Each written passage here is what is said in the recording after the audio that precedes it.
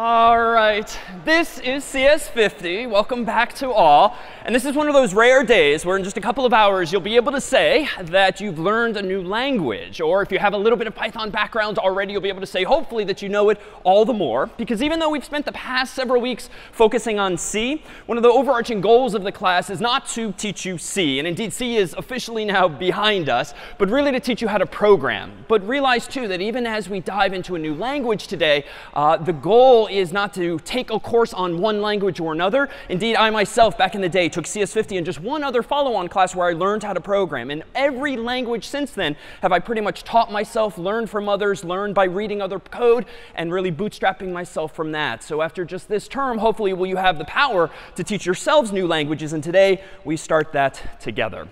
All right, so where did we begin back in week 0? This is, recall, where we began just making a little cat on the screen say hello world. And very quickly, things escalated a week later and started looking like this. Now, hopefully, over the past several weeks, you've begun to see through the syntax and see the underlying concepts and ideas that actually matter. But even so, there's a lot of cognitive overhead. There's a lot of syntactic overhead just to getting something simple done in this language called C. So starting today, we're going to introduce you to another programming language called Python that has been gaining steam in recent years and is wonderfully applicable not only for the sort of command line programs that we've been writing in our terminal windows, but also in data science applications, analytics of large data sets, web programming, and the like. So this is a type of language that can actually solve many problems. And wonderfully, if we want to say hello world starting today in this new language Python, all we need type is this.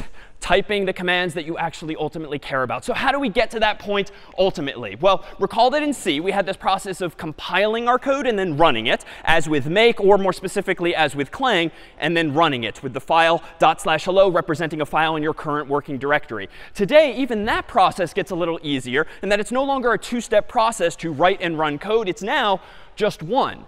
But it's a little bit different from the past. Whereas in the past, we've indeed compiled our code from source code into machine code and then done / in order to run it, just as on a Mac or PC you would double click an icon.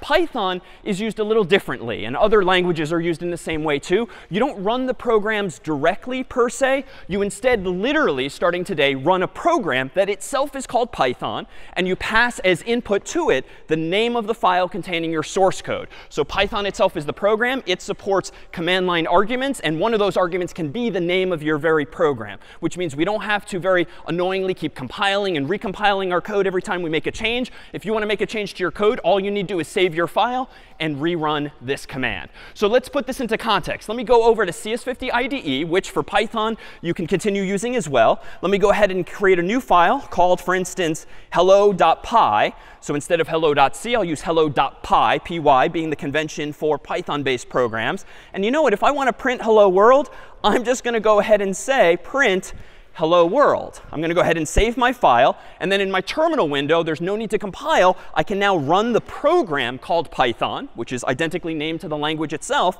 And I'm going to go ahead and run the file called hello.py as input into that program. And voila, my very first program in Python. No curly braces, no int, no main, no void, no include. You can just start to get real work done. But to get more interesting real work done, let's start to bootstrap things from where we left off with our comparisons between Scratch and C, doing the same thing again, this time between Scratch and C, but now Python as well. So in the world of Scratch, if you wanted to say hello world, you would use this purple block, a function, as it was called at the time. And we translated that a few weeks back now to the corresponding C code, printf hello world. And there were a few nuances and things to trip over. It's printf, it's not print. You've got the \n and the semicolon. Today, in Python, if you want to achieve that same goal, as I just did in the IDE, you can simplify this to just that. So just to be super clear, what has changed from C to Python? What do you no longer need to worry about in Python? Some observations. Yeah? No more semicolons. Those are officially gone. Other comments? No more new lines. Print will actually give you one if you simply call print. Let me go over here. And it's print instead of printf. And this is going to end poorly today because my arm will eventually fail. Are there any other differences that jump out? Maybe? No more standard I/O, so there's none of the overhead that we need. I'm not going to give you a stress ball, though, for that one, just because it wasn't in the previous slide for C. But indeed, there's no overhead needed, the includes and so forth, just to get real work done. No, that was taken already. So I'm sorry, the stress ball is going to give it now. Yeah.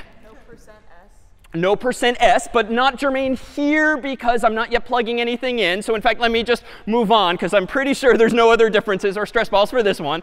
So let's take a look, though, at a variant of this where we wanted to do something more interesting than just print statically, that is hard-coded, the same thing again and again, hello world, something like this. And now I'll come back to you in just a moment. If you want to get users' input, in Scratch we use this ask block. That gave us access to a special return value or variable called answer. And then we could use join and creatively use the say block to concatenate or join those two values together. In C, this ended up being this, where you declare a variable on the left, you assign it the return value on the right, as with the first line there, and then you go ahead and print out not just hello, but hello %s, which then plugged in that value. In Python, you can achieve the same goal, but it's going to be a little simpler. We can now do it with just this.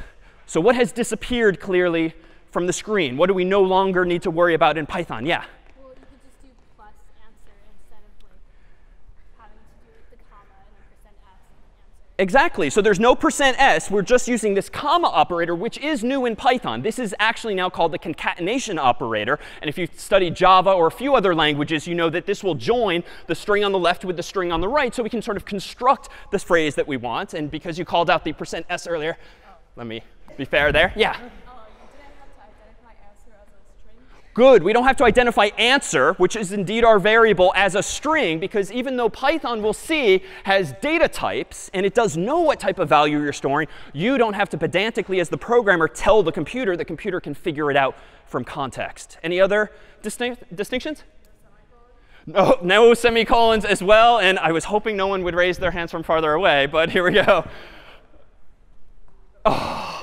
OK, my bad. Good, good, good. OK, so there's a few differences, but the short of it is that it's indeed simpler this time. Indeed, I don't need the \n either because I'm going to get that for free. So let's fly through a few other comparisons as well, not just on the string here or here, but now using a different approach. It turns out that you can use print in a few different ways. You can indeed just concatenate one string with another by using that plus operator.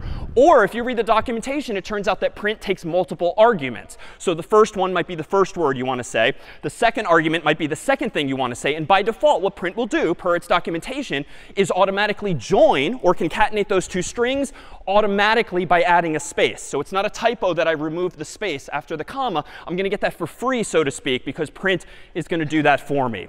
Now, this one's about to be a little ugly, but it's an increasingly common approach in Python to do the same thing. And it's a little more reminiscent of C. But it turns out, we'll see over time, it's a little more powerful. You can also achieve the same result like this. All right, so it's a little weird looking, but once you start to recognize the pattern, it's pretty straightforward. So it's still the function print. There's still a double quoted string, though it turns out you can use single quotes as well in Python. Answer is the variable we want to print. So what's new now is these curly braces, which say interpolate the value in between those curly braces. That is substituted in, just like %s works.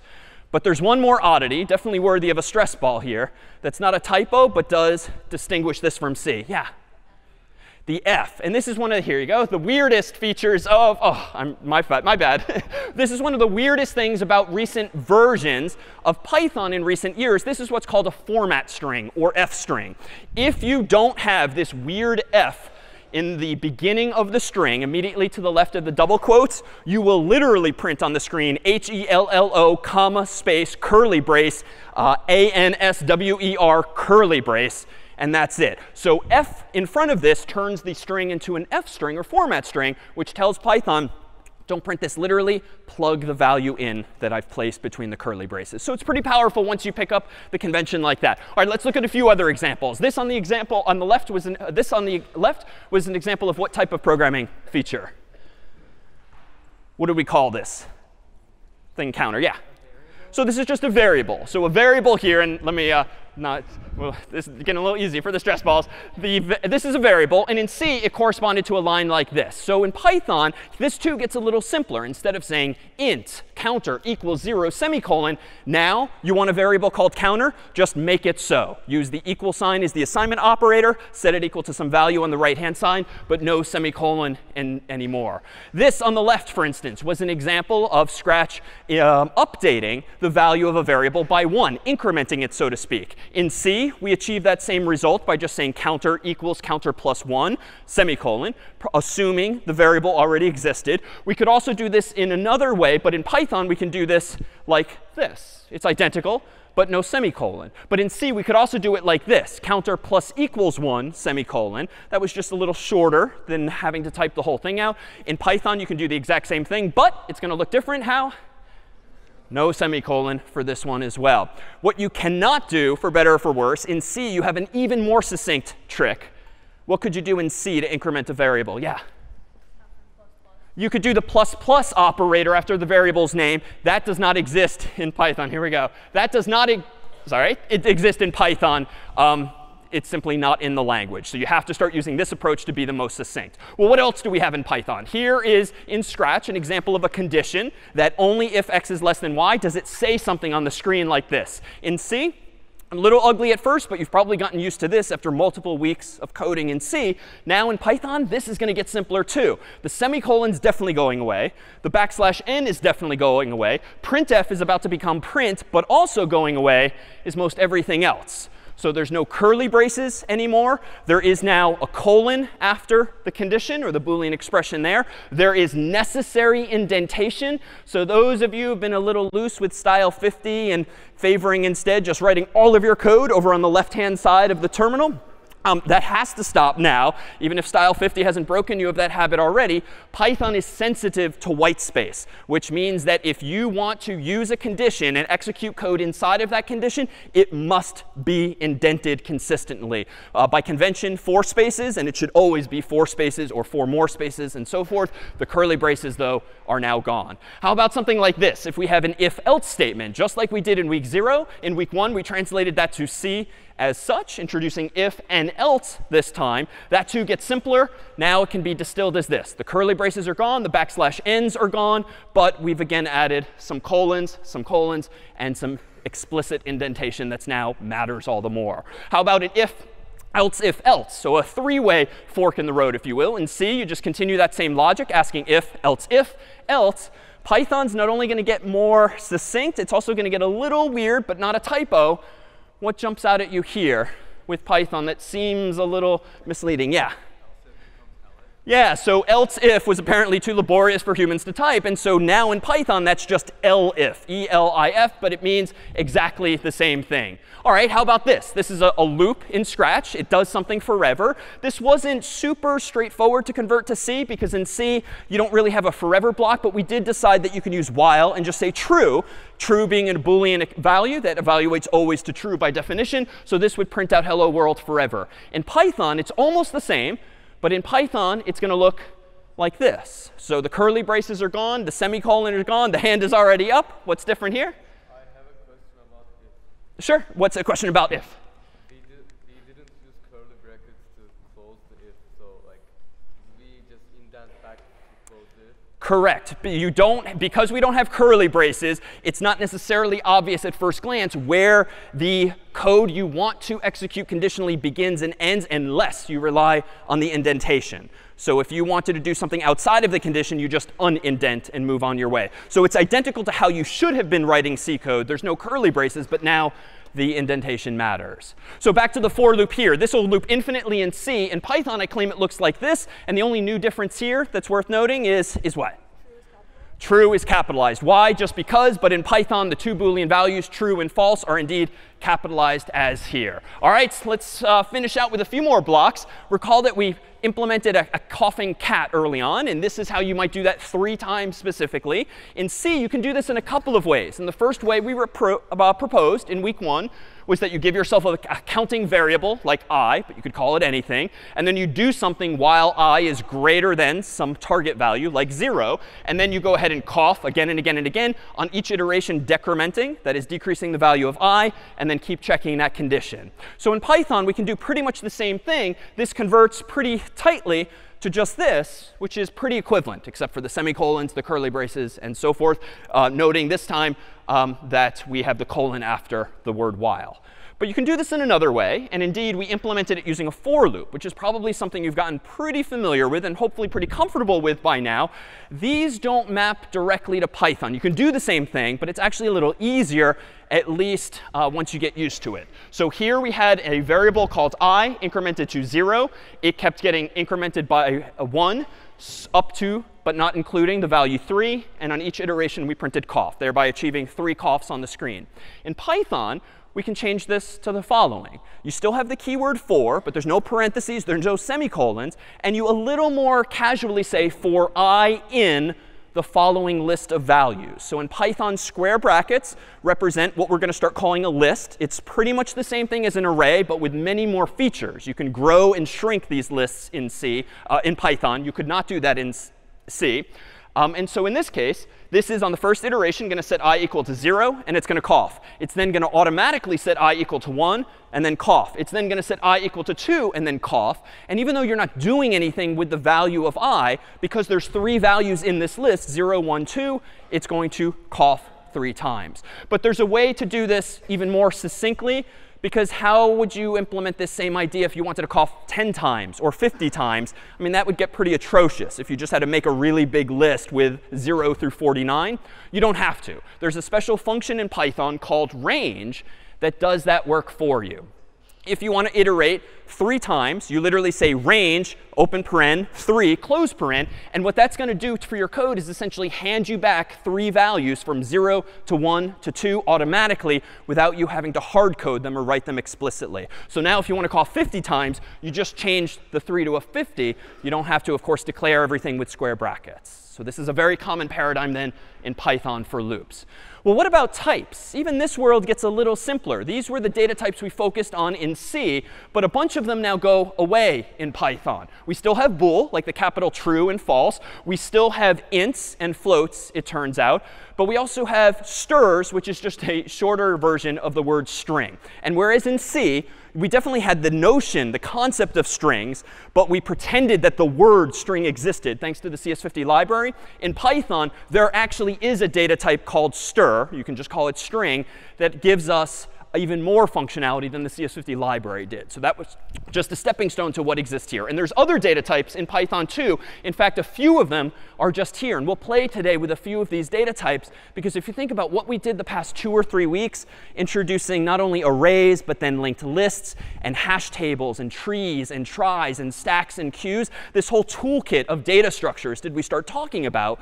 In Python, wonderfully, if you want a hash table, it comes with the language. If you want a linked list, it comes with the language. No more pointers, no more creation of those low-level data structures yourself. You can just use them out of the box. So here's a list then to summarize some of the more powerful data types we get in Python that we did not have in C unless we wrote them ourselves. You can have a range, like we just saw, which is just a sequence of numbers, like 0, 1, 2, or anything else. We can have a list, which is a sequence of mutable values, which is a fancy way of saying they are values that can be changed. Mutable, like mutation, just means you can change those values. So you can add to, remove, and replace the values in the initial list. A list then in Python is like an array in C, but that can be automatically increased in size or decreased in size. You don't have to do all of that malloc or realloc stuff anymore.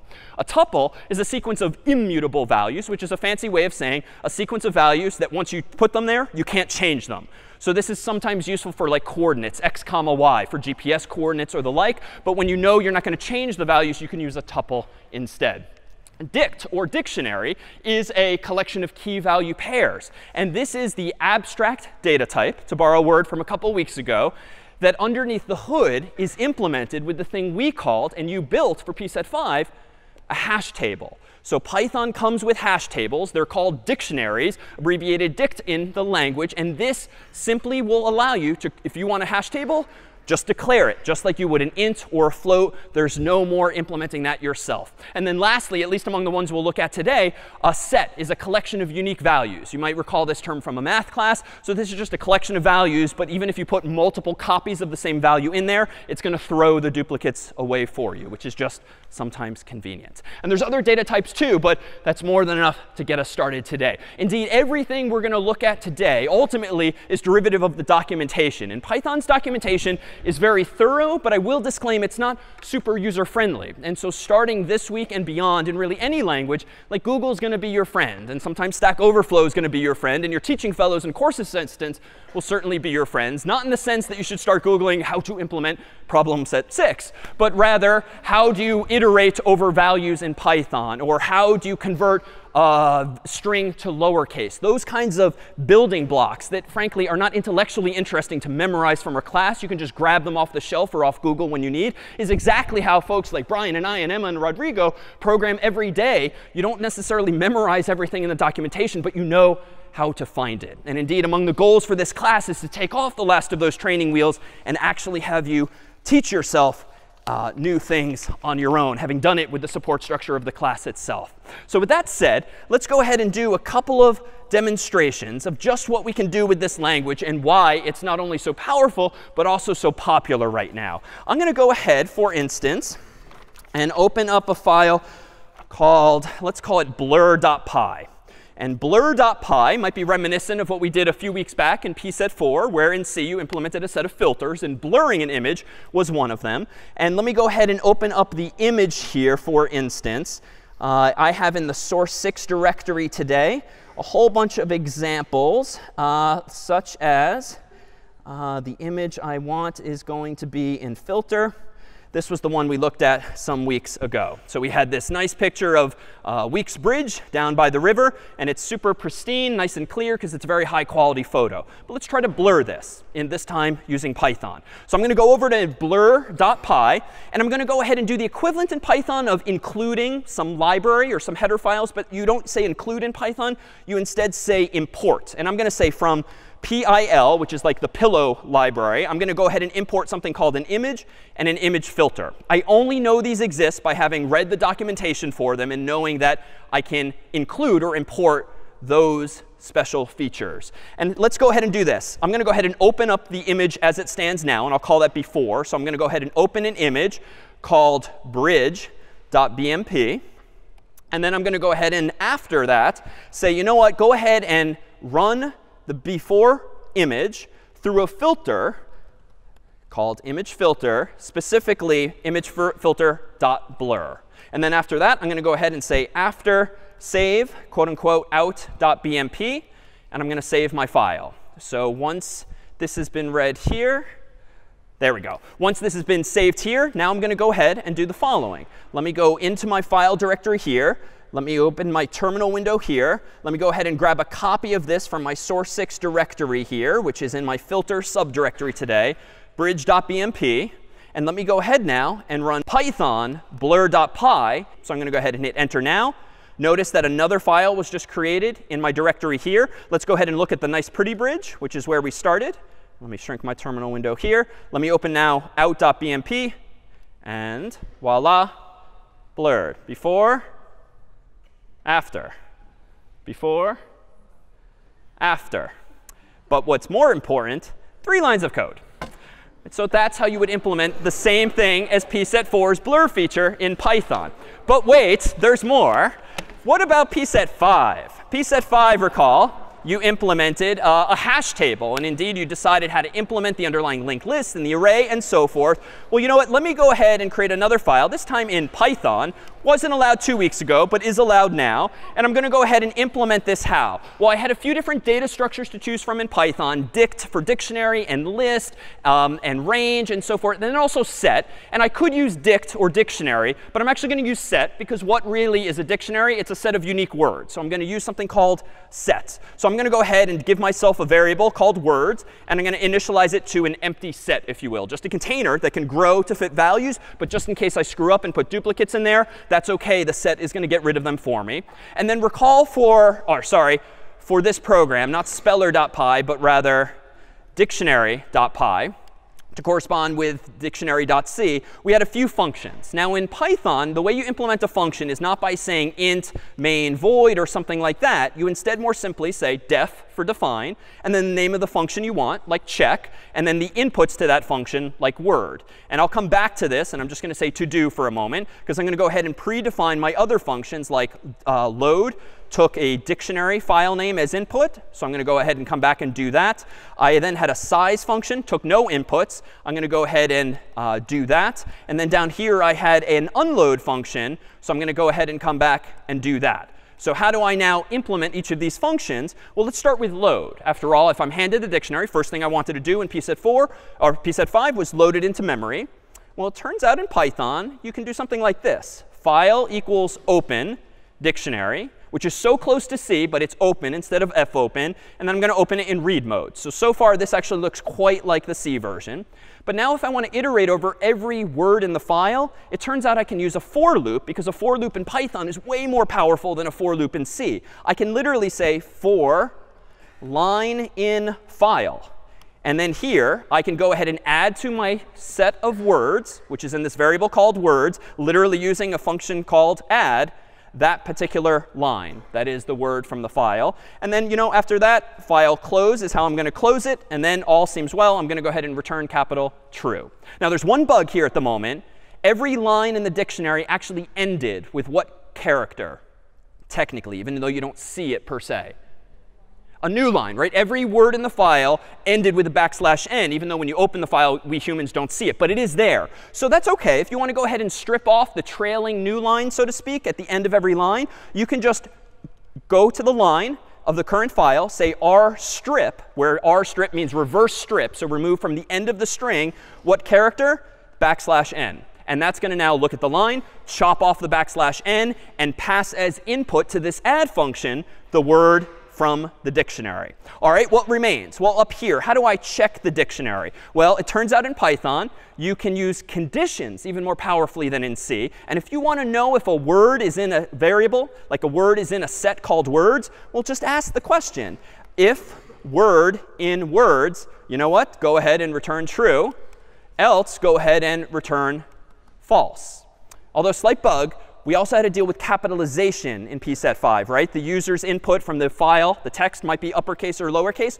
No big deal. You want to lowercase a word? You don't have to do it character by character. Just call word, which is the word you're looking for, dot, which means go inside of it, just like a struct in C. And here, call a function that's built into that string called lower.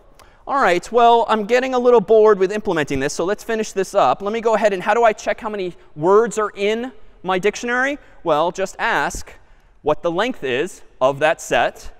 And how do you go about freeing all of the memory used by your program in Python? How do you go about undoing the effects? Well, you don't. It's done for you. So we'll just return true. So this then is, I'm sad to say, excited to say, is the entirety of pset5 implemented in Python.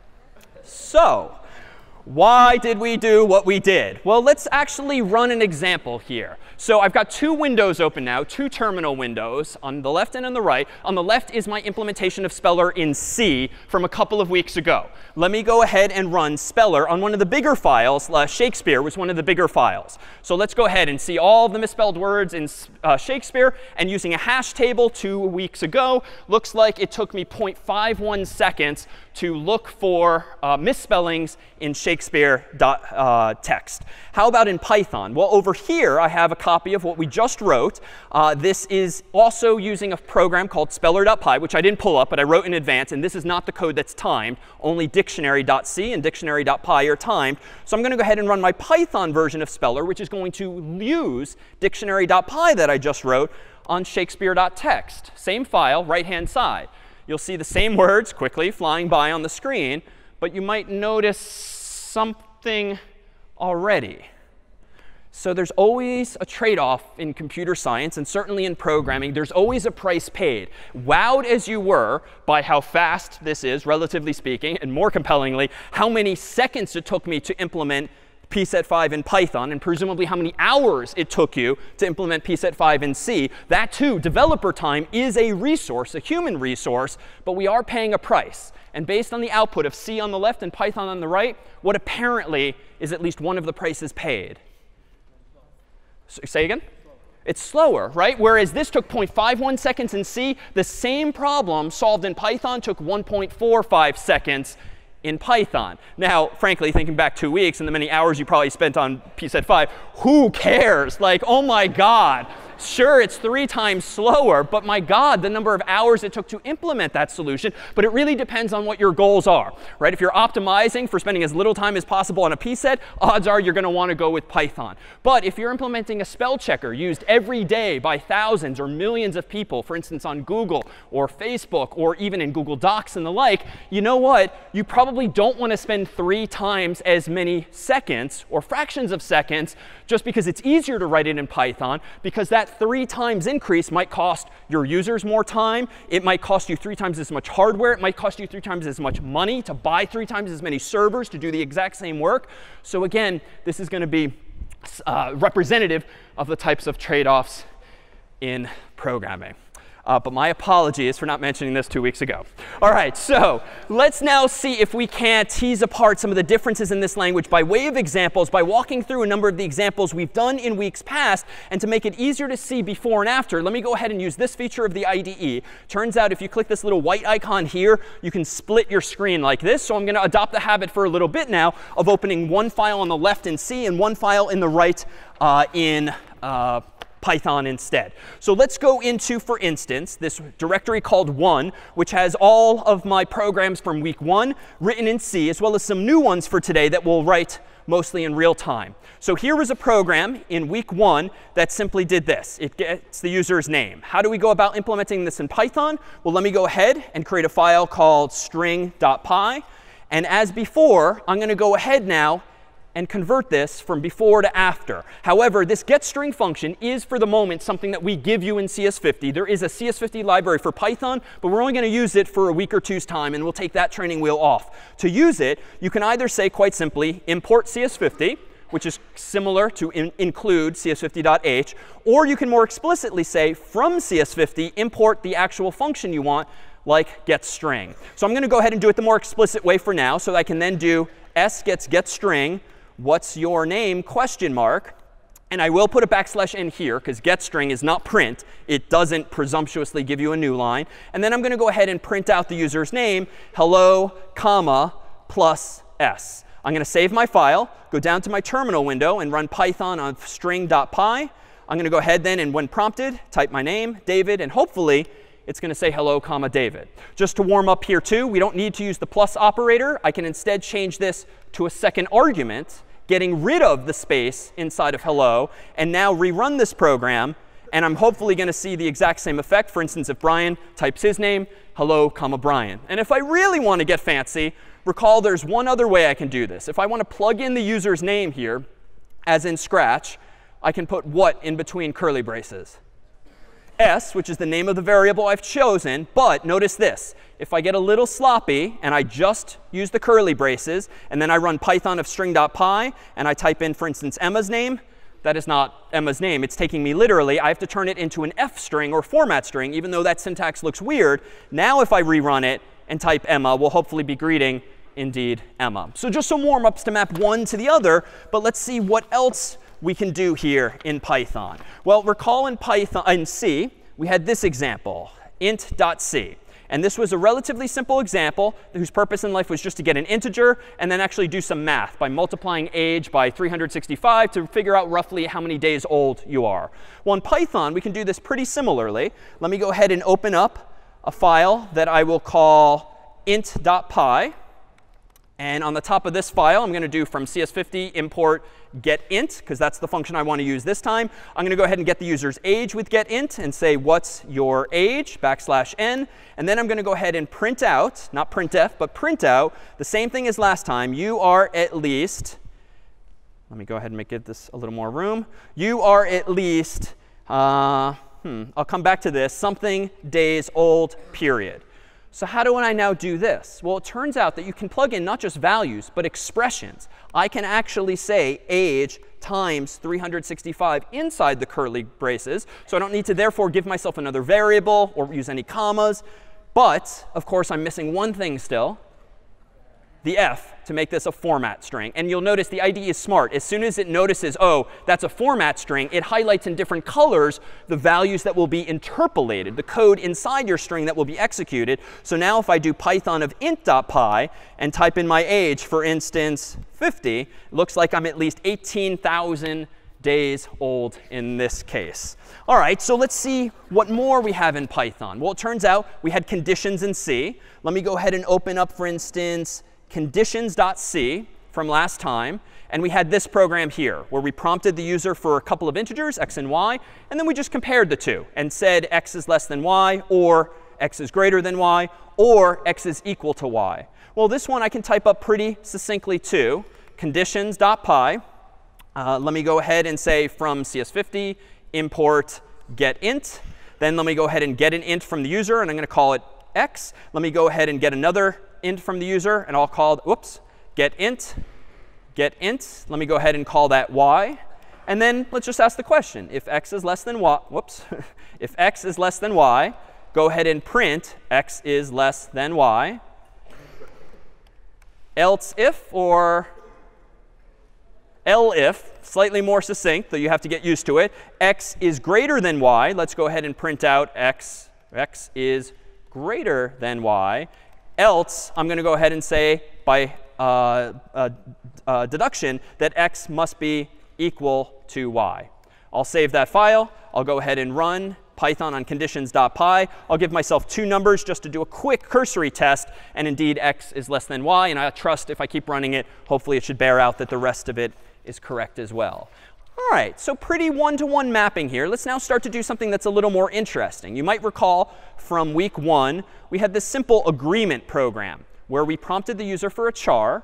And then we asked, did the user type in y, or big Y or little y, or big N or little n? And we said agreed or not agreed accordingly, just like a program that prompts you to agree to some terms and conditions, for instance. Well, let's go ahead and create another file over here called agree.py.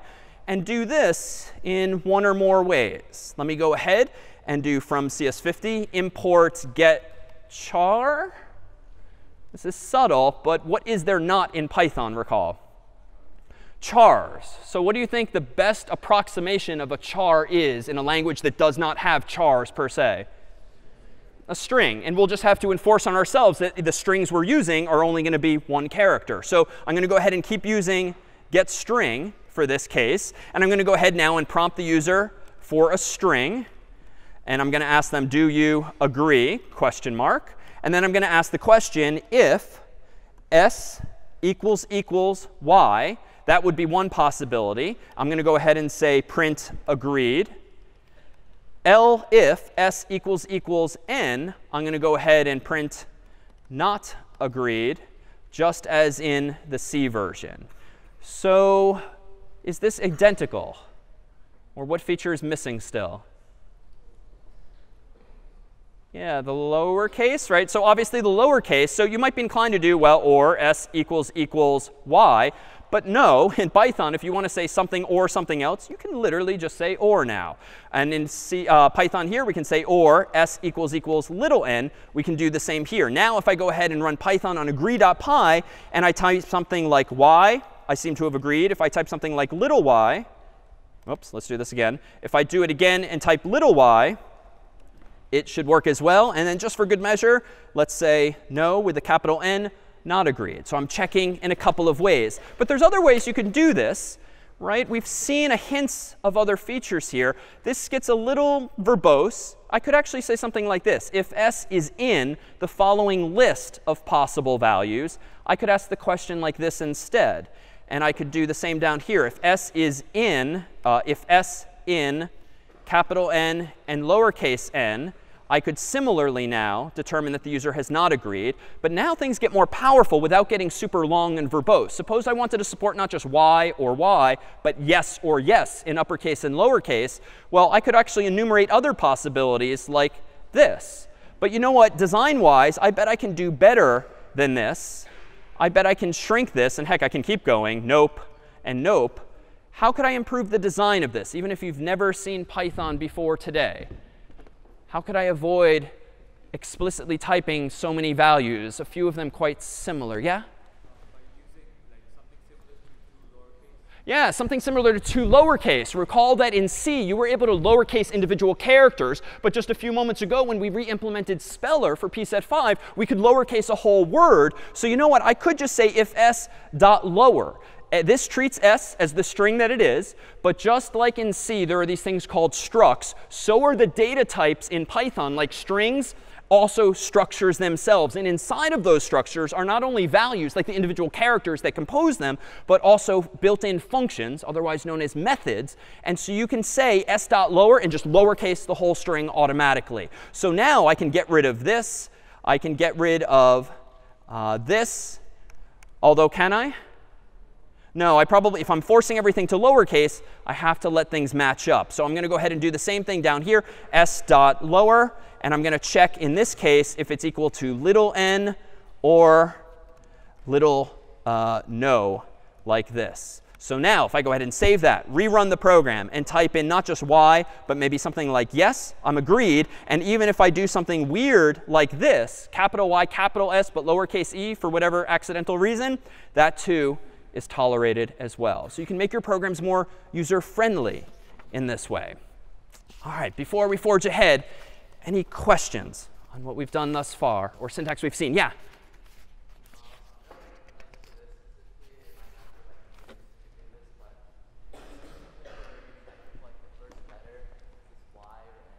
Yes. So to restate the question, can we alternatively still simply check if the first letter of the user's input is y? We absolutely could. And I think there's arguments for and against. You don't want to necessarily tolerate any word that starts with y or any word that starts with n. But let me come back to that in a little bit of time. Turns out in Python, there's a feature known as regular expressions, where you can actually define a pattern of characters that you're looking for. And I think that will let us solve that even more elegantly. So we'll come back to that before long. All right, well, let's, yeah, over in front. Is the difference between Python and C just speed and like user programming, or is there anything you can do in one language that you can't in the other? Really good question. Is there anything you can do in Python that you can't do in C or vice versa? Short answer, no. The languages we're looking at in this course can all effectively be used to solve the same problems. However, some languages are designed for or better suited for certain domains. Honestly, even the few examples we've done now were so much more pleasant to write in Python than they ever were in C, not to mention the filter example and the speller example and a bunch more that we're going to see before long. Similarly with C, it would be a nightmare to implement a web-based application in C because you have to implement so much of the plumbing, so to speak, the underlying code yourself. However, using something like Python or Ruby or PHP or Java these days gives you a lot more features out of the box.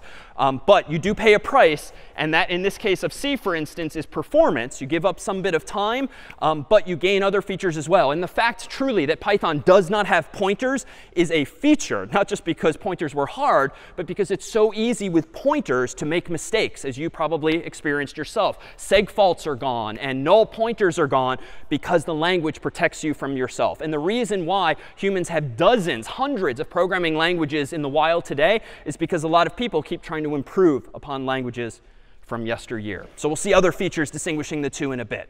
All right, let me go ahead and create another file called cough.py just to show how we can also bootstrap ourselves from something very simple and naive to a better designed version in Python. Recall from week 0, we wanted the cat to cough 3 times. And in week 1, we re-implemented that same idea with a little bit of copy-paste, but in a way that works. So notice, this is a Python program, and it's going to cough 3 times. And I'm not going to keep running every program because let me just stipulate that it will. But in this case here, even though I claim this is a program that will cough 3 times, let's be super clear. With this and all prior examples, what have I not put in the file as well?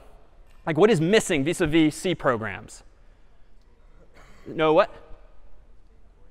There's no int main void, and there's no main whatsoever. So another feature of Python is that if you want to just write a program, you just start writing the program. You don't need a main function. Now, I'm going to walk that back a little bit, that claim, because there are some situations in which you do want a main function. But unlike in C, it's not necessary. Now, back in week 0 and 1, a bunch of people commented that surely we can implement this better, not using 3 prints, but let's use a loop instead. So in Python, you could say for I in 0, 1, 2, go ahead and print out, quote unquote, cough. But of course, this is going to get annoying, because if you want to print 4 times, or 5 times, or 6 times, or 7 times, 0 index, you have to keep enumerating these stupid values. So that's why we use What function?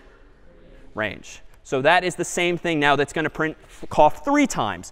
But what if we wanted to now start to define our own coughing function, right? The goal of weeks 1 and 2 and onward was start to abstract away and build our own reusable puzzle pieces, albeit in a different language. How could I go about doing this in Python? Well, suppose that I want to do the following. For I in range 3, I want to just cough. And I want cough to be an abstraction, a custom function or Scratch puzzle piece that someone else or maybe I wrote that does this notion of coughing. Well, in Python, what's the keyword we can use to give ourselves a new function? Def for define. And I can just say the name of the function is cough, and it takes no arguments. So unlike C, I don't specify a return type, and I don't specify the types of the inputs. But in this case, that's moot, because there are no inputs to cough. This function is super simple. It just wants to say print cough.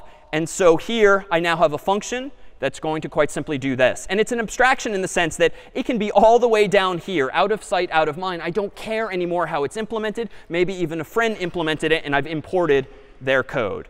But the problem arises now as follows. Let me go ahead and save this without all the white space. I seem to be practicing what I'm preaching. No main function, just start writing the code, but use def. But let me go ahead and run now Python of cough.py. I think, yeah, I'm going to see the first of our errors. Python errors look a little different. You're going to see this word traceback a lot, which is like trace back in time of everything that just happened. But you do see some clues. Cough.py is the file. Line 2 is the problem. Name cough is not defined. But wait a minute, it is. Cough is defined literally with the word def right here on line 4. But there's a problem on line 2, which is here. So even if you've never programmed in Python before, what's the intuition for this bug? Why is this broken? Yeah? Yeah, I didn't define my function before using it, which was exactly a problem we ran into in C. Unfortunately, in Python, there's no notion of prototypes. So we have 1 or 2 solutions. I can just move the function up here. But there's arguments against this. Right now, as with main in general, it's a little bit annoying to put like all of your functions on top, because then the reader or you have to go fishing through bigger files if you've written more lines. Where is the main part of this program? So in general, it's better to put the main code up top and the helper code down below.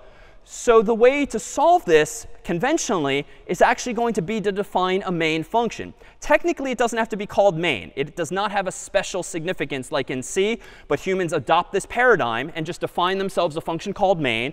And they put it up top by convention too. But now I've introduced a new problem. Python of cough.py enter doesn't do anything. Well, why is that? Python's going to take you literally. You've defined a function called main. You've defined a function called cough. What have I not apparently done explicitly? I haven't called main. Now in C, you get this feature for free. If you write main, it will be called. Python, those training wheels are off too. You have to call main explicitly. So this looks a little stupid. But this is the solution conventionally to this problem, where you literally call main at the bottom of your file, but you define main at the top. And this ensures that by the time line 8 is read by the computer, by the Python program, the interpreter, it's going to realize, oh, that's OK. You've defined main earlier. I know now what it is. So now if I run it again, I see cough, cough, cough. All right, let's make one final tweak here now, so that I can factor out my loop here and instead change my cough function, just as we did in week 0 and 1, to cough some number of times. How do I define a Python function that takes an input? It's actually relatively straightforward. Recall that you don't have to specify types, but you do have to specify names. And what might be a good name for the input to cough? For a number? N, right, barring something else. You could call it anything you want, but N is kind of a go-to for an integer. So if you're going to cough N times, what do I want to do? For I in range of N, I can go ahead and cough N times. So this program is functionally the same. But now notice my custom function, just like in week 0 and 1, is more powerful. It takes input and produces output. So now I can abstract away the notion of coughing to just say cough 3. So again, same exact ideas as we encountered a while back. But now we have the ability to do this now in Python. Any questions then on those examples thus far? If this is too fast, by all means, push back and ask now. Yeah? I saw a meme for Python, and I remember it saying like, if we write print cough times and it will print cough, cough, cough, and time. Yes. OK, would you like your mind to really be blown here then? Yes. You can also, in Python, do this. If you want to cough 3 times, you can just multiply the string by 3. So now, and if you're impressed by this, now you're really geeks. But here we go. Cough, cough, cough. In a good way. This is very Pythonic, right? So all right, so now we can let you into the club. So there's this expression in the world of Python, and there's a lot of programming communities where things are considered Pythonic, which means this is the way to do it. It's not the only way, and it's arguably not even the best way, but it's the way everyone does it, sort of in double quotes.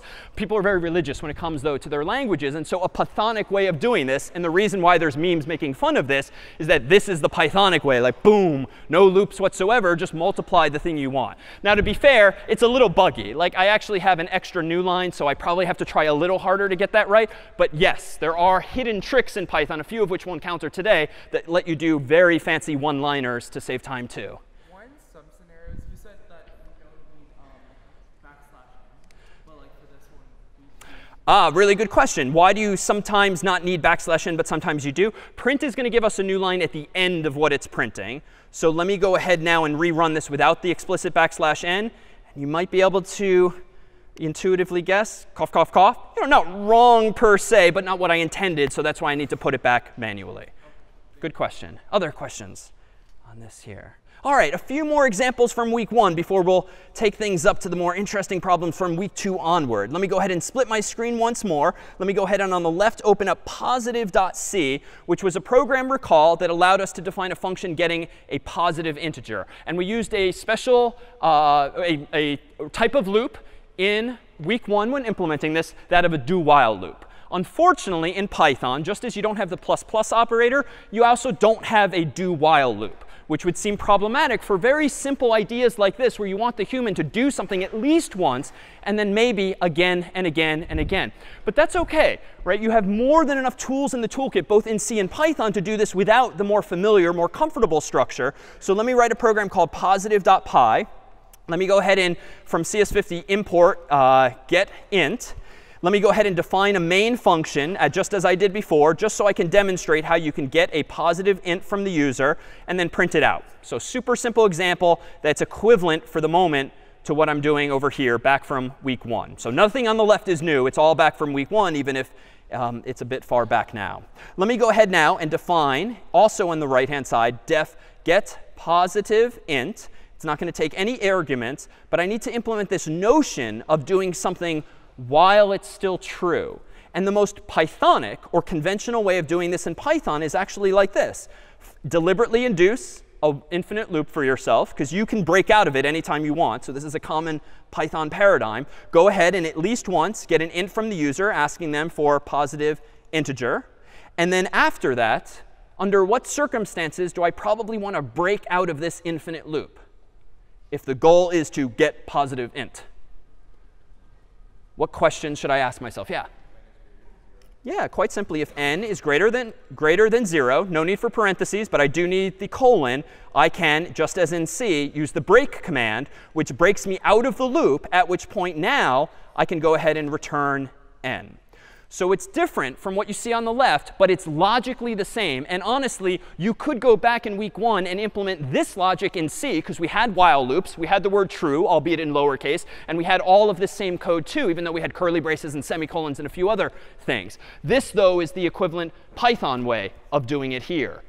But there is, it seems, a bug. Or rather, there is what you would think is a bug. This is OK. Not a problem there. That'll go away eventually, hopefully. Go. Pay no attention to that. The code is right, I believe. So there seems to be a bug. And this one's super subtle. But in weeks 1 through 5, when we were writing in C, oh, see, it went away. Just ignore the problem sometimes. It'll go away. There's a seemingly subtle bug here. But it's not actually a bug in Python, but it would have been in C. What am I doing wrong, at least in C, even though I claim this is going to work? And if you compare left and right, it might become more obvious. What am I doing? Is that yeah, and back? I'm breaking before returning. That's OK, because this break statement, if n is greater than 0, is going to break me out of the indentation, out of the loop. So that's OK. But I think your concern is related, if we can put our finger on it a little more precisely. Yeah? Yes. So this is maybe the second part of your claim. The n is being returned on line 12. And I claim this is actually fine, but n was declared, albeit implicitly, that is without any data type in Python, on line 9. If we had done that in C, over here would not have worked. Because recall in C, there's this notion of scope, where when you define a variable, it only exists inside of the curly braces that encapsulate it. Now, Python doesn't have curly braces, but there's still indentation, which implies the same. But in Python, your variables, even if they're declared under conditions or loops, they will be accessible to you outside of those conditions and loops. So it's a nice feature. And it allows me then to run this program, Python of positive.py. Let me go ahead and provide, whoops. Turns out there is a bug. Yeah, so I have to call main at the bottom, even though that looks a little silly. But now let me go ahead and run the program now. Now it's prompting me for a positive integer. Let's not cooperate. -1, 0, 1. Now it, in fact, works. So again, sometimes you might have to think a little harder when it comes to implementing something in Python as opposed to C. But indeed, it is very much possible. Yeah? Good question. Are variables accessible across functions? No. They will be isolated to the function, but not to the indentation level in which they were defined. Well, let's go back for just a moment to a place we saw some weeks ago, which was this here. You'll recall that in Mario, we did a few examples early on where we wanted to replicate the idea of printing out like 4 question marks in a row here. And we wanted to print out something like 3 squares in a column. And then we also had this 2-dimensional structure of printing bricks. Let's see how we can implement those same ideas now using Python a bit more simply than before. So let me go ahead here, and I'll create a program called mario.py in which to whip these up as well. So mario.py, the first goal is to do something like this. So I want to go ahead and print out 4 question marks in the sky, or just in simple ASCII terms, just 4 question marks on the screen. So I can obviously just do 1, 2, 3, 4, but this is not particularly well designed. I can make it a little more reusable, a little more dynamic by saying for I in range 4. And then I can go ahead and print out, for instance, a single question mark instead. But something's going to backfire now. If I run this, what am I going to see that I don't want to see? Yeah? Exactly. It's going to be question marks in a vertical row. Why? Well, finally, we were so happy to get rid of the \n's. Now it's come back to bite us, because sometimes you don't want the \n's. So here's where Python's functions are parameterizable in a little different way from C. Every function we've seen in C might have taken 0 or more arguments inside the parentheses, and you just separate them with commas. Python's a little fancier in that it has what are called named arguments, where you don't just specify comma, something, comma, something, comma, something. You can instead specify the name of an argument or parameter, an equal sign, and then its value. So you would only know this from Python's documentation. But it turns out that the print function takes an argument called end, E-N-D, whose value can equal whatever you want it to. By default, it literally equals \n. It sort of happens automatically. But you can override this. You can actually say, you know what? I don't want anything at the end of each thing I'm printing. So let me just do quote unquote. Let me rerun mario.py now. And now I almost have what I want, but it's a little sloppy. I still want to move the cursor to the end, but that's OK. I can just print nothing, because I'm going to get a new line for free at the bottom of the program. So now is how I can implement this same idea. But you can put anything here. It might be a little weird, but I could put commas in between. And then I could rerun mario.py and now get question mark, comma, question mark, comma, question mark, comma, because I'm printing a comma after each one. But for our purposes, it suffices just to override that in this case. Well, how can I go about doing this a little fancier? Well, you proposed, or the meme you saw proposed, that we can instead do this instead. We can just print, for instance, print question mark times 4. Now we can rerun the program now, and voila, even more Pythonic. Not necessarily as obvious or reusable, but certainly more succinct. Let's do one more this time for, how about this? Recall that we wanted to print a column of 3 bricks. So how might we do this? Well, let me go ahead and do it the simplistic way. For I in range of 3, let me go ahead and print out a brick like that. Let me run the program now, mario.py, and voila. That one's pretty easy. But I can actually do this a little more cleverly. If I do this, print one of these, \n times 3. But let's fix that bug that came up earlier as well. That's almost right. But I claim that this was a little messy.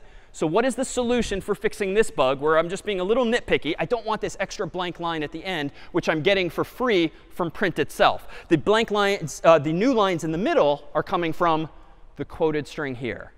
What's the fix to get rid of that extra new line at the very end? Yeah.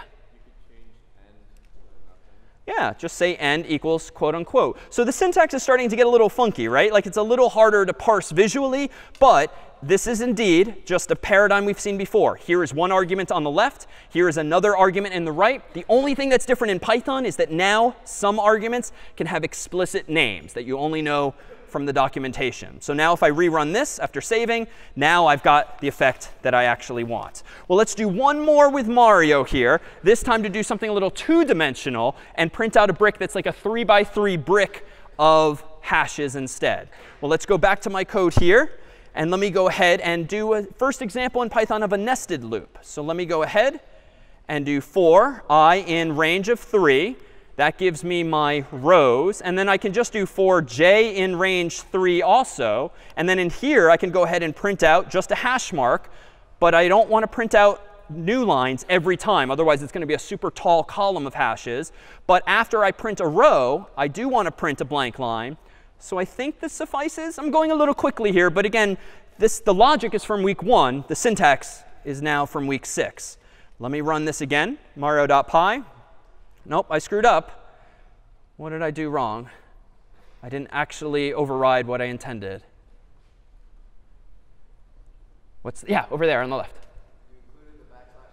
Yeah, and the whole point of using the n parameter was to override it. So let me change it to that. And let's see what happens now. Voila, now I've implemented that same idea. Whew. I think Rice Krispie treats await us in the lobby. We'll see you in 5 minutes. All right. We are back. And let's now look back at where we started this conversation of comparing C against Python. And recall that one of the earliest examples we did today involved strings and using the CS50 library. But the CS50 library we're going to very quickly take away, indeed, just after a few problems that you implement in problem set 6. But we'll see now just how easily that can be done. It turns out in Python, you don't need to use getString or the CS50 library itself, because there actually exists a function quite simply called input. And indeed, I can get rid of getString, replace it with this function called input, and actually store the return value in S. And for the most part, that will behave identically to getString. If I go ahead and run Python on string.py, I can go ahead and type my name in, and it still works as expected. But I need to be mindful now that input, by definition, in Python's documentation, always returns a string. Which means that if I'm going to get rid of getInt and maybe getFloat, another function you might want to use for problem set 6, and use input instead, it's no longer sufficient to just call input and store the answer in a variable called age. Why? Even though I've not specified the type of age on line 1, what apparently will its type be, as I've just defined? It's going to be a string. Input, by definition in Python, returns a string. So if you want to convert it to an integer, you need to know how. And the simplest way to do it is quite simply to convert it with a function called int. So this is actually very similar to casting in C, but it's a little backwards. In C, you would say parenthesis, int, close parenthesis. In Python, you say int, open paren, whatever it is you want to convert, and then close parenthesis. You call it as an actual function. But this is going to be a little fragile. It turns out that if you just blindly pass the user's input to this int function, if it doesn't look like an int, bad things are going to happen. You're going to see some kind of traceback or error message on the screen. That's why for this first week, we use the CS50 library and getInt and getString and getFloat, just because it's a little harder using the library to accidentally mistreat input. But you don't need to use this, and you won't use it after just a week or so more time. All right, a few other examples, and we'll build ultimately to some of the more powerful examples we can do even after just 2 hours of Python programming. Let me go ahead and open up, first of all, overflow.c, which you might recall from a few weeks back was a problem. Because as soon as I kept doubling and doubling and doubling an integer in C and printing it out, what eventually happened? Slight spoiler in the file name. It overflowed, right? And it rolled around, so to speak, to 0 because all of the bits eventually rolled. You carried too many 1s, and voila, you were left with all 0s. Python is actually kind of cool. Let me go ahead and open up a file here called overflow.py and implement this same idea, this time in Python. Let me go ahead and save this as overflow.py, which now might actually be a bit of a misnomer. I'm going to go ahead and do this. I equals 1 initially. While true, do the following forever. Go ahead and print out I. And then you know what? Let me go ahead and sleep for 1 second. And then go ahead and multiply I times 2, which I can also more succinctly write as I star equals 2. So almost identical to C, except no semicolon here. However, sleep you don't just get automatically. It turns out sleep is in a library called time. So I'm going to have to import sleep, so to speak, by using this one-liner up top. Let me go ahead and run this as Python of overflow.py. Let me go ahead and increase the size of this window here and run this. OK, I'm a little impatient. That seems a little slow. In Python, you can actually sleep for fractions of seconds. So let me do this faster. OK, now I'm not counting, but I'm pretty sure that's more than 4 billion, which recall was the upper bound the last time around. And in fact, even though the internet's a little slow here, so that's why it's not churning it out at a super fast rate, these are really big numbers. And amazingly in Python, indeed, it's great for data science and analytics and such, ints have no upper bounds. You cannot overflow an int. It will just grow and grow and grow until, frankly, it takes over your computer. But there is no fixed limit as there was in C, which is wonderful. Downside, though, of Python, floats, still imprecise. So there are libraries, though. There is code that other people have written, though, to mitigate that problem in Python as well. All right, let's move now to where we left off in week 2, where we started introducing arrays that we're now going to start calling lists. Let me go ahead and split my window again. Let me go ahead and open from week 2 an example like scores2.c. which looked a little something like this. So it's been a while, but we did see this example a while back, which just initializes an array with 3 values, 72, 73, 33, and then computes the average using a bit of arithmetic down below. So a while back, but all it did was quite simply that. Let me go ahead and create a file called scores.py on the right-hand side now in Python. And let me go ahead and just give myself an array now called a list. And it's a list in the sense, like a linked list, that it can grow and shrink automatically. So no more alloc or realloc. So in fact, if I want to add something to this list, I can literally say scores, which is the name of the variable, go inside of it just like a struct in C and use a function, otherwise known now as a method that's inside of a structure, and just append a value like 72. I can then do this again and append 73, and I can then do this again and append 33. And now I can go ahead and print out an average. Let's go ahead and say average, just like before. And it turns out Python has some fancy functions that are useful here. I can take the sum of all of those scores and divide by the length of that list, thereby giving me, hopefully, the total count, the total sum of the scores divided by the total count of scores, and getting an average. So Python scores.py. Oh, no, I forgot what? Just the F for an F string. All right, so let me go ahead now and rerun that. And voila, it looks like with those 3 values, the average out actually to, for instance, 59.33333. And if I actually started poking around, we would really see the imprecision. And we're starting to see it on the screen here already. Well, let me go ahead and make this more succinct. I don't need to use append, append, append. In Python, I can just say scores 72, 73, 33, not unlike the curly brace notation you might recall seeing at some point in C, but it's a little more commonly used here in Python. So this, too, is going to work exactly the same. The point being, lists can grow and shrink. If you want a list, just use it. You don't have to think as hard anymore about using that type of structure. All right, let me open up one of the first problems, though, we encountered in week 2. And that was, for instance, in string2.c.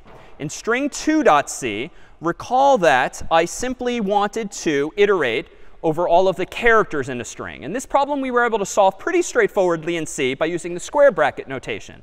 Turns out in Python, we can do this a little more succinctly. Let me go ahead and call this string.py.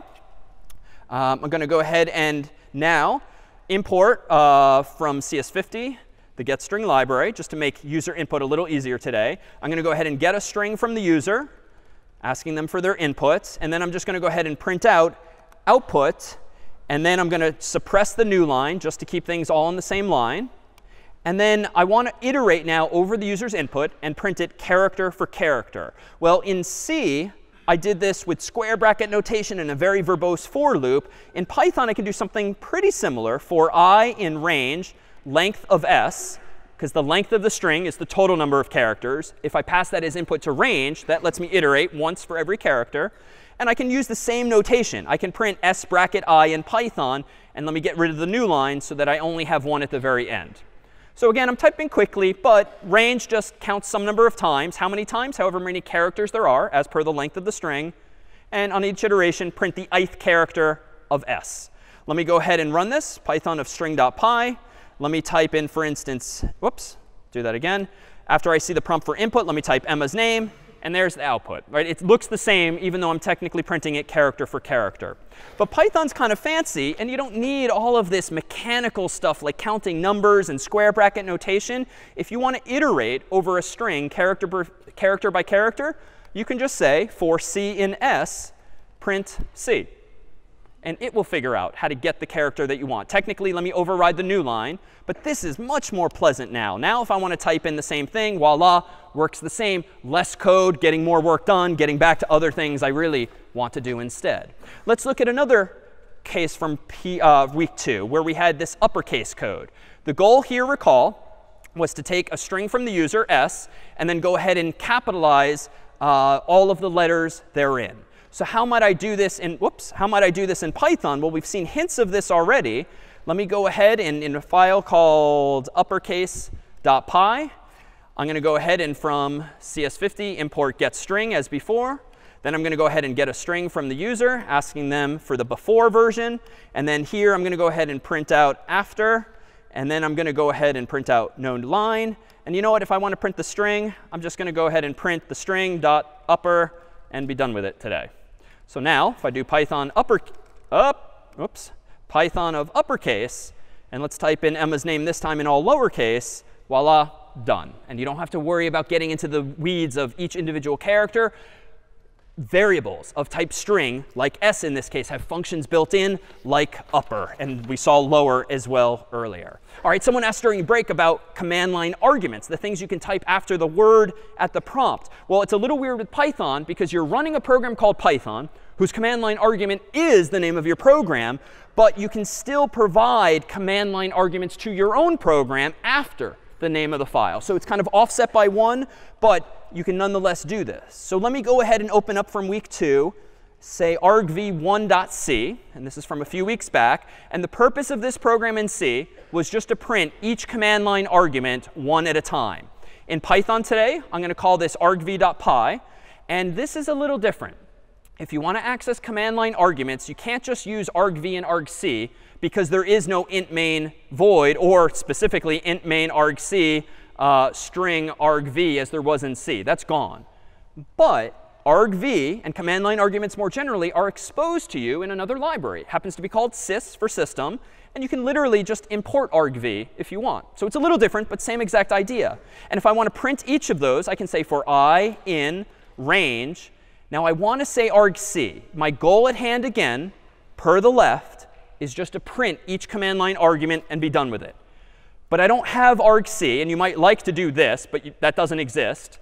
But that's OK. How do you think I could get the number of arguments in argv, the number of strings in argv? Yeah, go with your instincts. We've only seen a few building blocks today. But if argv is a list of all command line arguments, it stands to reason that the length of that list is the same thing as argc. In C, the length of something and the something were kept separate in separate variables. In Python, you only need the thing itself, because you could just ask it, what is your length? So if I go ahead and do this, I can now go ahead and print out argv of bracket I. And let's see, Python of argv.py, enter. Nothing printed except the program's name. But what if I type in foo? What if I type in bar? What if I type in baz? These are just weird go-to words that computer scientists use when they need a placeholder like XYZ. It's indeed printing all of the words after my program's name. Of course, I don't need to get into the weeds as before. If you want to iterate over all of the words in a list, for I in, or let's say for arg in argv, just go ahead and print it. Voila, Python. Much faster to do the same thing. So it reads a lot more like English, even though it's a little terse, but the end result is going to be the same thing here. All right, a couple more quick examples just of building blocks that you might assume exist and indeed do. In exit.c a few weeks back, we just introduced the notion of returning 0 or returning 1 or some other value just to signify that something worked or did not work. This was success or failure. Python offers the same feature, but the syntax is a little different. Let me create a file called exit.py. And I can get access to both argv and exit like this. Let me go ahead and from sys import argv and a function called exit. So in Python, you don't just magically have access to functions. Sometimes you do need, as in C, to import them. And you only know this from the documentation what exists. And I'm going to do the same thing. So I wanted to say in C, if argc does not equal 2. The equivalent in Python is if length of argv does not equal 2. What do I want to do? I want to go ahead and print missing command line argument. And then I'm going to go ahead and exit 1. So whereas in C we said return 1 because we had a special main function, in Python, for now, we're just going to say exit 1. Same idea, slightly different name. Otherwise, I'm going to go ahead and print out hello placeholder argv1. So with an f string. So this one's a little faster. But just to be super clear, all I'm doing is converting from left to right. And we'll have all of these examples on the course's website if you want to look at them more slowly left and right. The only new detail here is instead of returning 1 in error, I'm going to start calling exit1. And I have to access that function after importing it from the sys library. That's all that's different here. Returning 0 is then the same thing as exiting 0 as well. All right, what more building blocks might we like? How about, oh, this is interesting to me. Here, let's go ahead and open up names.py, or rather, let's see. Actually, let's go ahead and do this one from scratch. I'm going to go ahead and do a quick linear search style algorithm, this one called names.py.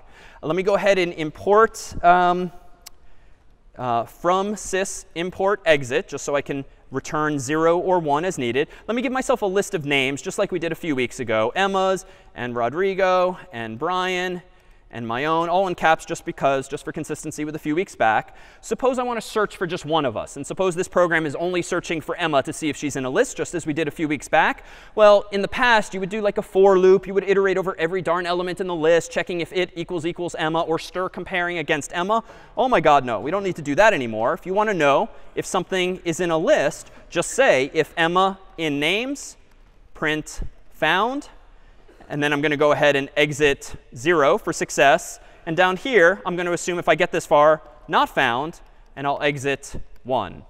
So if I run Python of names.py, enter, Emma is found. Suppose I change her name to Humphrey up here. Now it's not going to be found because Emma is not technically in the list. Emma Humphrey is in the list. So now if I rerun it, she's not found. But I have distilled into a succinct one-liner all of the logic that for weeks we've been using things like for loops for and the like. All right, any questions before now we introduce some new Python-specific capabilities? Yeah? Really good question. What would be the big O notation for doing this here? This is well documented. So if you actually read Python's documentation for each of its data structures, something like a list will give you big O of n. That is well defined. A dictionary, too, has well defined with high probability, and we'll come to that in a little bit. You would read the documentation to know exactly those things. So having familiarity with that big O notation can actually help you answer those things from docs as well. All right, let's go ahead and open up a fancier example, or write one, called phonebook.py, the goal of which is to represent the notion of a phone book. Let me go ahead now and still from sys import exit, just so I can terminate if we fail.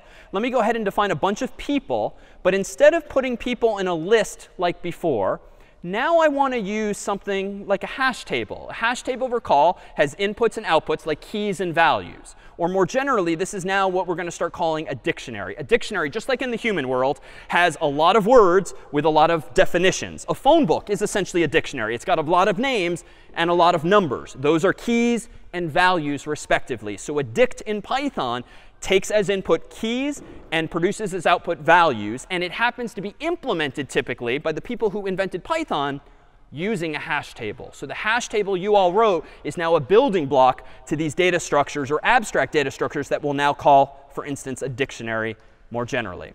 So curly braces are back only in the context here of defining what's a dict or dictionary. I'm going to go ahead and define a key called Emma. And I'm going to give her the same phone number we gave her a while back of this. Notice the colon. Notice the double quotes around each value. Let me go ahead and put Rodrigo in the phone book. And his number is going to be 617-555-0101 as before. Let me go ahead and put Brian in there, also separated with a colon, 555-0102. And I'll put myself in there with 617-555-0103. So this is a little different looking. The curly braces say, hey, Python, here comes a dictionary. A dictionary has keys and values, just like a dictionary in the human world has keys, which are words, and values, which are definitions. Phone book is the same idea. Names and numbers are our keys and values. I'm separating each key and value with a colon, and I'm separating those pairs with a comma. All right, so why is this useful?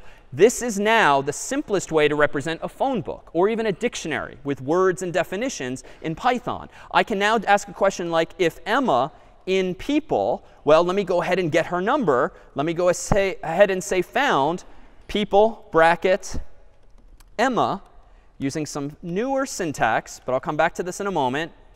And let's just start with this. So this is not going to work until I make it an f string. But let's see why this works. Python of phonebook.py. Am I going to find Emma? Indeed, I found her number. If I change this to myself, David, and save and rerun it. Oh, I have to change this here too. David, sorry. Now I get my number as well. So what's going on here? So this is the Pythonic way of just asking, is a value in a data structure? You don't have to use for loops. You don't have to traverse chains or linked lists or the like. You can just ask the question as on line 10 here. This is somewhat new syntax. But what's cool about dictionaries in Python is that if the dictionary is called people, and you know it's a dictionary only from these curly braces, if the dictionary is called people, you can treat it like an array, but whose indices are not numbers, 0, 1, 2, 3, but whose indices are words. So another name for a dictionary in programming is called an associative array, which is almost a better name because it makes it sound like an array, but it's associative in the sense that you can associate words with values, not just numbers with values. So a dictionary, to be clear, key-value pairs. The keys, though, are strings. And the values are anything you want. In this case, they're phone numbers, but they could be definitions of actual English words in a dictionary. All right, and I can go ahead and clean this up too. I can change this back to Emma. And if I find her, I can go ahead and say exit 0.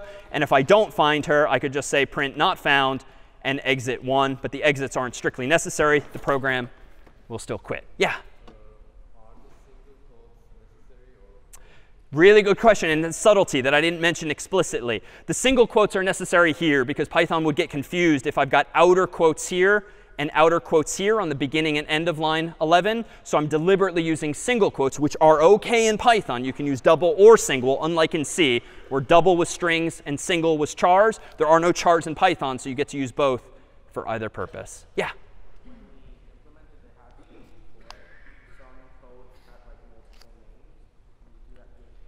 Really good question. So in pset5, you implemented a hash table, which is the more lower level notion of a dictionary. What I mean by that is that you stored words in the dictionary, but sometimes you had collisions, and so you used linked lists. That's fine, but your check function, recall, in pset5 only returned true or false. Is the word in the dictionary or not? The check function did not reveal any information about how long it took to find that word or how far down the chain it actually was. A dictionary is similarly an abstraction, similar in spirit to your check function. Yes, technically underneath the hood, Emma and Rodrigo, for whatever reason, might hash to the same bucket, like the buckets on stage. But all you care about is the value. The dictionary's purpose in life is to go find Emma's value for you or Rodrigo's value for you and return it as quickly as possible. The fact that it happens to lead to a linked list, maybe, is an implementation detail that is not exposed to me, the programmer who just wants to store keys and values. And that's the difference between an abstract data type like a dictionary and an actual data structure like a hash table. You use the latter to implement the former. All right, a few final examples before we now make things more real world. You'll recall from week 4, the past week that we'll look at, we had a few problems that we encountered, for instance, with comparing strings. This is a couple of weeks back now, but recall that this example was initially problematic because you could not compare s equals t. You had to use stir compare. Why could you not just say if s equals t to compare two strings in C? Yeah? Exactly. They were pointer to chars or addresses of strings, and you would be comparing the addresses of those strings that might look the same, but they are stored in different locations. In Python, that nuance is now gone. If in Python you want to compare two strings, by God, just compare those two strings like this. Let me call this compare.py. Let me go ahead and from the CS50 library import getString. Let me go ahead and get two strings from the user, for instance, s and t. Arbitrarily as before, get string, here we go, quote unquote t. And then if you want to check if s equals t, just ask the question and say same if so, else go ahead and say different. Now if I run this program as compare.py, Python of compare.py, let me go ahead and type in, say, my name here, and then my name again. Technically in C, s and t were stored in different locations. And in Python, they technically are too. Doesn't matter. The equal operator in Python is going to compare literally what you intended.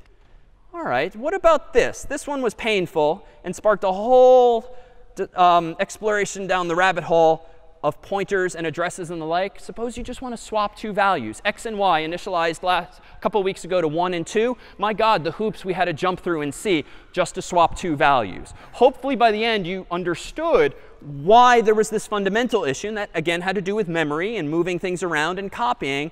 But in Python, guess what? Let me go ahead in Python and call a program swap.py. And let me go ahead and give myself two variables. That alone is already faster because you don't have to worry about data types or semicolons. Let me go ahead and just declare that x is x, y is y, just so we can see what these values are. However, I could just use debug 50. You can also debug Python programs in the IDE as well. I'm going to do this twice, recall. The goal now being to swap two values. So if I want to swap x and y, guess what? In Python, no big deal. Swap. All right. Python, swap.py. Oh my God, you get it for free with the language. So now let's actually start to take things in the direction we did in week 4 with file I/O. Let me open up phonebook.c. This was another example of phonebook manipulation where, recall, we opened a file called phonebook.csv, which is like a lightweight Excel file, comma, separated values, simple text file. We opened it with fopen. We then got a name and a number from the human. And then we used this new function, fprintf, file printf, to just print something, %s, comma, something else, the name, comma, number to the file. And this is how I was able to add the heads, names, and numbers to that CSV. Well, we can actually do the same thing in Python, but a little more simply as well, although the syntax is going to look a little cryptic at first glance. Let me go ahead and save this file also as phonebook.py, although a fancier version now. Let me go ahead and open up here phonebook.csv, which I've already populated with name, comma, number, just so that if we were to open it in Excel, we would have column headings. And I'm going to go ahead and do this. In Python, if you want to deal with CSV files, there's actually a package called CSV. Package is the Python word for a library. And in that package is a lot of CSV-related functionality. And I'm also going to import from CS50 again, getString. All right, what do I want to do? First line is going to be pretty similar to C. I'm going to open the file using open instead of fopen. And I'm going to call the file phonebook.csv. And I'm going to open it in quote unquote A mode. What was A again? append. If you use W, it writes it, and we'll just keep changing it again and again. Append will keep adding to the file. So we can keep adding more TFs to the file. All right, now let me go ahead and just get a name from someone. So get string name. Let me go ahead and get their number via getString as well. Whoops. Number equals getString number. And get that from the human. And now this part's a little new. But again, this is the kind of thing that you just Google it when you forget the syntax for something like this. I'm going to declare a variable called writer, though I could call it anything I want. The purpose in life is going to be to write stuff to the file. I'm going to go inside of the CSV package, again, the library that I imported at top. And I'm going to pass to a writer function the file. So you would only know this from the documentation. But what I've highlighted here means, hey, Python, pass the open file to this library that's going to make it easier for me to read it as a CSV file, rows and columns. That's all. Now let me go ahead and do this. Writer.write row. So write row is a function that's built in to this CSV library's functionality that quite simply lets me write a name and a number to that file. It will take care of the commas. It will take care of quoting anything. As an aside, if one of us were to have a comma in our name, like Brian U, comma, Jr., that comma could be problematic because it could break the CSV's implicit assumption that commas separate values. But you could put quotes around Brian's full name, even if he had a comma, Jr., or whatever in his name. This library takes care of all of that headache for you. But there is a subtlety. I mentioned something called a tuple before. For low-level, uninteresting reasons now, you actually need double parentheses now. So you're technically passing in one thing in parens. But more on that another time. Now let me go ahead and close the file. File close. So let me go ahead and run this. Python of phonebook.py. Whoops. Invalid syntax. I forgot an equal sign. And just as in C, you'll see that the red things appear sometimes when it knows what you've done wrong, but it takes a little while for them to disappear sometimes. Name, let's go ahead and add Emma, all caps just for consistency. 617-555-0100 was her number. All right, hopefully. Come on. Come on. Oh, wait, that's the wrong file. Here we go, because I created a new one. So. Cheating. Name number. I ran my program in a different directory, which meant it created a new file. So I'm not actually cheating there. I was just in the wrong place. User error. Let's run it once more. Rodrigo, 617-555-0101. Enter. There we go. Let's run it again, this time with Brian. Brian, 617-555-0102. And so forth. So this code, admittedly, is not super straightforward. And honestly, this is exactly the kind of stuff that I Google when I forget actually how to manipulate a CSV. But that's what the documentation indeed is there for you. And in fact, let me clean this up a little bit. It turns out you can write this code a little differently. And online, you'll see slightly different approaches. You'll see a keyword in Python called with, which just makes it a little tighter to write your code. If you use this keyword with, as you'll see in documentation and some of the staff sample code, you don't have to close the file. It will automatically be closed for you, thereby just saving you one line of code. All right. Any questions on that? All right. And now, if we can, enough with the sort of syntactic details. Like, that's Python. Like, that's going to get you like 80%, 90% of the way through learning Python, even though you'll invariably have to lean on the slides and the notes and Google and Stack Overflow for little syntactic details as you translate your C programs in problem set 6 to Python programs in problem set 6. But regular expressions. Now let's introduce some new powerful features of this language that C did not have, but other languages do have too. Regular expressions I alluded to earlier as representative of a feature where you can define patterns when you're trying to detect patterns in users' input. And it turns out in regular expressions, there's a few pieces of syntax that are useful to know. Dot, in the examples we're about to do, represents any character. So if you don't know what character you're expecting, you can just say dot to represent any character. Dot star is going to mean 0 or more characters. Dot plus is going to mean 1 or more characters. Question mark is going to mean something optional. And there's some other syntax as well. But let's make this more real first. If I go back from before into the very simple agreement example that we did a while back, you may recall that we had this code here, where I enumerated explicitly yes and y and no and n. But as someone noted, these already kind of follow a pattern. And it turns out it might be sufficient just to check for a word starting with y. Or maybe I could check a little more succinctly for multiple values at once. So let me go ahead and do this. It turns out Python has a library called regular expressions, or RE. In this library is a bunch of fancier functionality. I can change this if condition to be this instead. I can go ahead and use re.search, which is a function whose purpose in life is going to be to search a string for a pattern that you care about, like something starting with y. And the way I'm going to do this is search for initially yes, and the string I'm going to search is s. And that is going to return effectively true or false. So I'm going to change my code to just quite simply be this. This says, hey, Python, search the string s for this word here.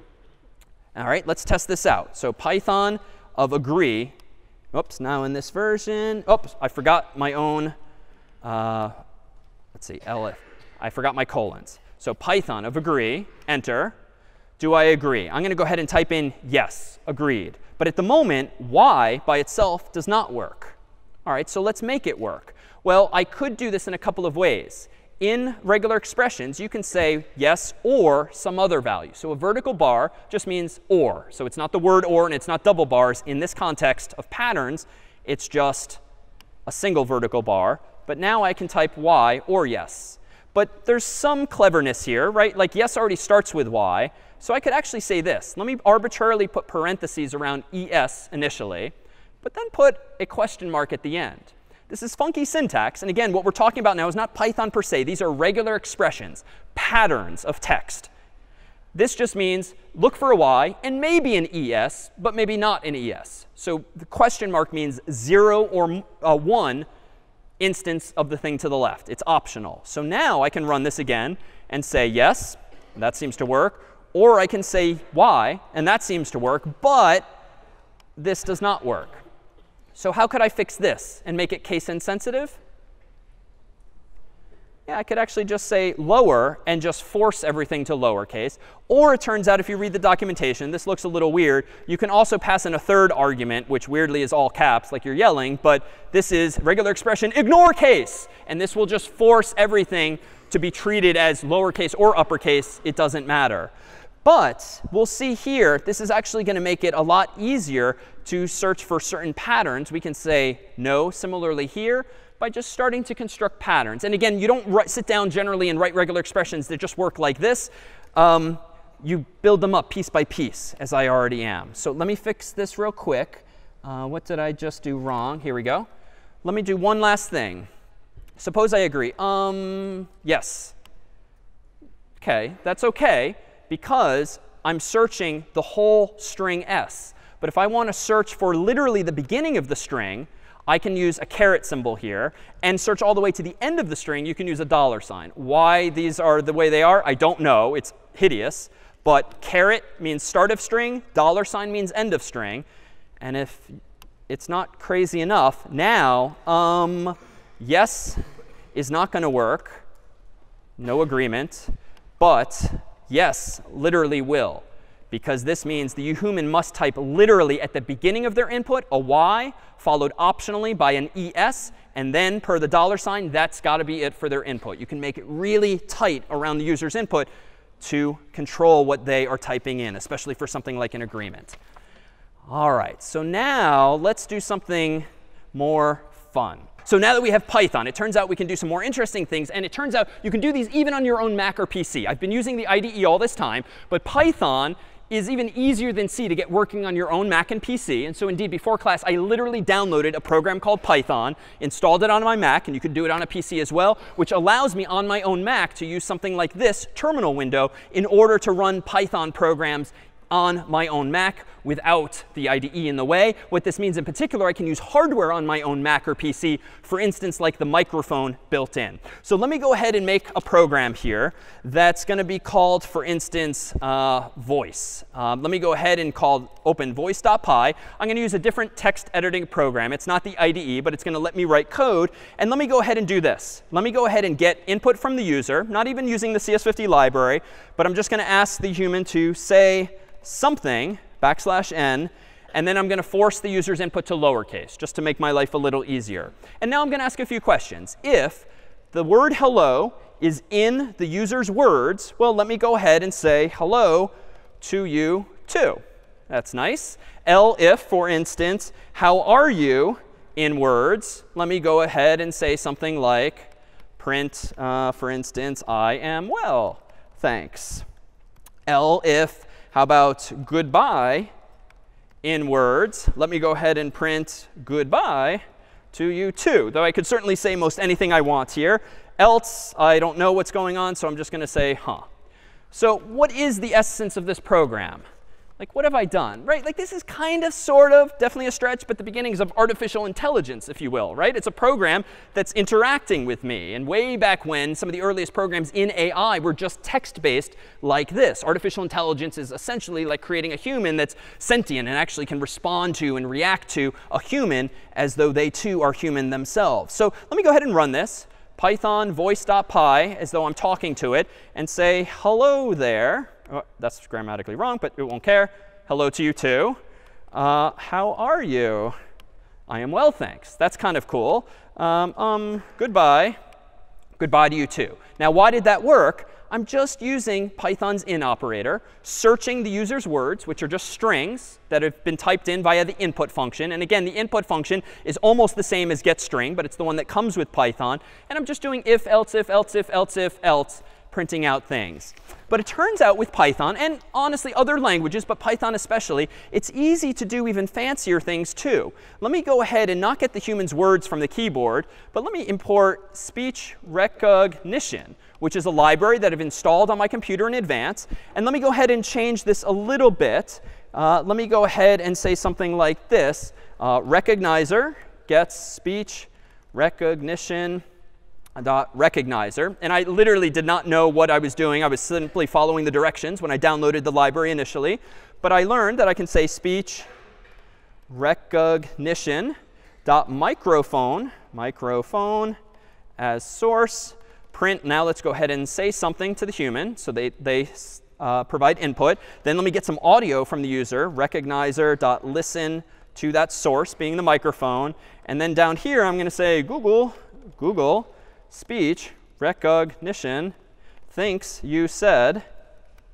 And then print recognizer.recognize Google audio. So it's OK if we don't understand each and every line. I didn't last night when I was sort of experimenting with this example. The key, though, is that I've imported a very powerful library that's open source and freely available, happens to talk to Google's backend infrastructure, where they implement a number of artificial intelligence features. And if I didn't screw up, let's see how this one works. Python of voices.py.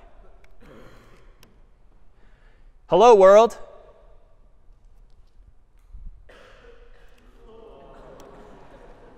How are you?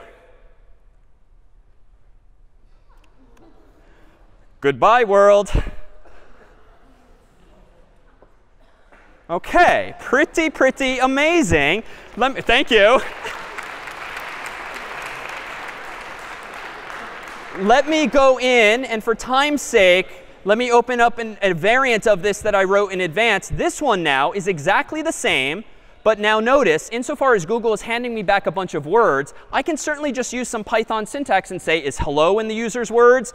Is how are you in the user's words? Goodbye to you is goodbye in the user's words? So let me run this version, Python of voices 2, which is available. Oh, I can't talk while I'm doing this demo.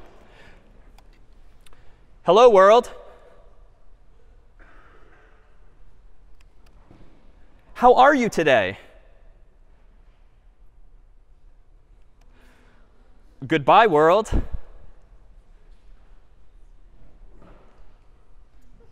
OK.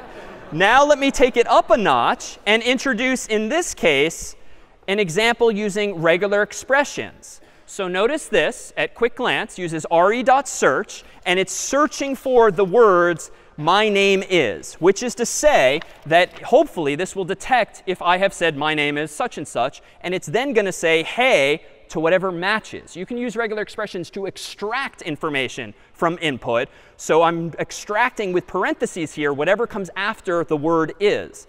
So here we go again. Python, this time of voices 3. Hello there. My name is David. Ho, ho, ho. Now your computer is indeed sentient. Let's do something else more powerful. And I hope you'll forgive if we go like 2 minutes over today. I hope it's going to be worth it. Let me go ahead and in today's examples 2 for week 6, let me open up something like faces. In this case here, we have, for instance, a whole bunch of our Yale staff some weeks ago. So you'll see here a whole bunch of faces in Yale. And now I'm going to go ahead and in advance, I wrote a program here called detect to detect faces. I'm going to go ahead and run this program called detect.py. It's written in Python, but we'll let you see the code online. It's going to open that Yale JPEG file. It's going to analyze it, looking for things that look like faces, eyes and nose and mouth and so forth. And if it finds them, it's going to open and extract each and every one of them, for better or for worse. Better still, suppose we have this photo, which is a photo of most of CS50's staff here at Harvard this year. And if you see, I am among them somewhere. Well, I wrote another program, thanks to a nice tutorial online, this one called recognize.py, that's going to analyze harvard.jpg this time and actually find, hopefully, me. Because I also have fed this program as input one photo of myself from CS50's website. And in just a moment, hopefully this will open up a file containing an analyzed version. And indeed, if we look for Waldo, there I am in the back. And the program in Python drew that green box. Let's do one final example. This one is going to be called qr.py. And it turns out, if you're familiar with QR codes, those two-dimensional barcodes you sometimes see online and in the real world, you can import a library called QR code. I can then generate an image using QR code's built-in function make. And let me go ahead and make a QR code containing like a link to one of the course's videos. https://youtube/ohg5 SJYRHA0. Let me just double check that there's no typos. OHG5SJYRHA0. So that's going to embed in a two-dimensional barcode that URL. I'm then going to do image save qr.ping, which is a graphic format, indeed a ping format. And that's it, 2 lines of code. I'm going to go ahead now and run, for my final example, homemade in Python, 2 lines of code, qr.py. That was super quick. And if I now go into my directory, you will see qr.ping. And if you'd like to take out your iPhone or Android, open your camera, point it at the code. You might need to zoom in. Hopefully this will work.